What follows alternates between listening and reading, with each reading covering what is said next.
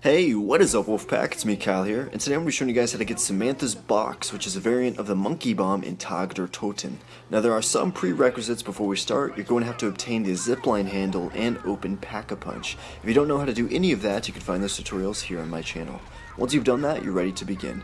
So what you need to do is make your way up to the cliffside facility and find two key cards. The first one can be found in decontamination in this washer, on this shower thing, or in the sink. The second key card can be found in specimen storage, either just when you walk in on the left inside the mailboxes, on the opposite wall in this toilet, or to the right of the room on this bottom shelf next to these 115 containers. Once you have these two key cards, make your way to the front security lobby room where you can place them each in this machine. The machine will process them, then spit them back out, and you will need to pick them back up. Take these keycards down to the human infusion area and be sure that you actually have the power turned on in the room on the right side. Then you can place the keycards on either side of the vault door. You will then need all players in the game to stand in front of the vault to activate a lockdown sequence where you will have to survive.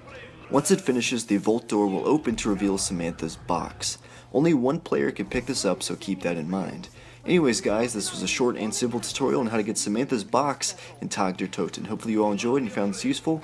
If you did, then be sure to drop a like and subscribe for future zombies tips and tutorials. But until next time, peace out guys.